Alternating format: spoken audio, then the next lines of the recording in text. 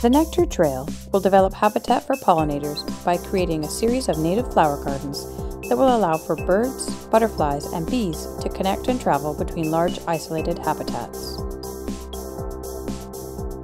Managed by the Environmental Youth Alliance, the initial phase of the project will be created along the newly established Ridgeway Greenway in the section between Van Dusen Garden and Queen Elizabeth Park. These two parks have an abundance of floral resources for pollinators, but in between the sites, there's little available. Research has shown that by connecting such habitat islands with a series of smaller garden patches, we can create a trail to connect these gaps. Pollinators do the job of moving pollen from one flower to another so that flowers can make seeds to survive.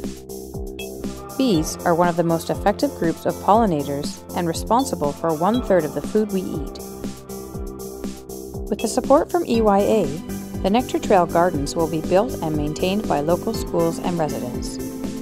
These nectar-rich gardens are designed to attract a diverse number of bees. Over spring and summer, as one flower fades, another takes its place, and pollinators will have food available for the entire season.